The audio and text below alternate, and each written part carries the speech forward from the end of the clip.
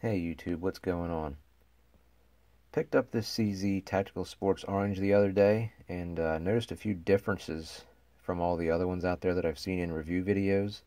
This is not, however, going to be a review video. I just wanted to point out a couple differences that I saw in this one as opposed to other ones I've seen in other videos.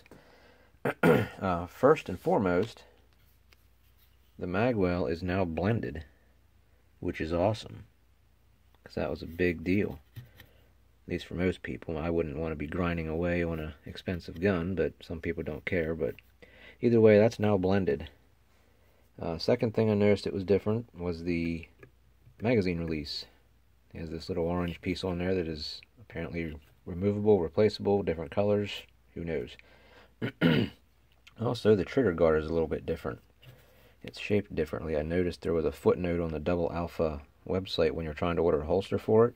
They said to make sure you order the right one for whichever trigger guard you have. Apparently this shape is the shape of the Checkmate frame, so something to keep in mind. Other than that, that's the only differences I've noticed so far. So without further ado, I do have some video footage from the range today. It's the first time I had it out, so take it easy on me. I'm still getting used to it, but I will say it's an awesome gun.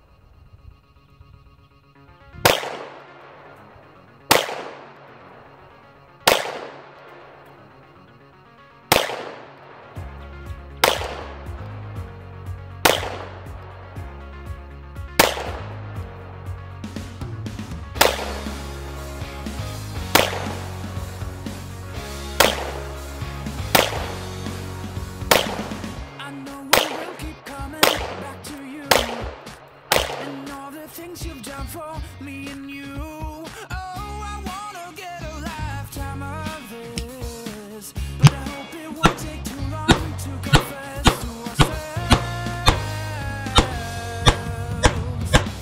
I keep calling, but you won't seem to listen. I keep walking, but I can see you following.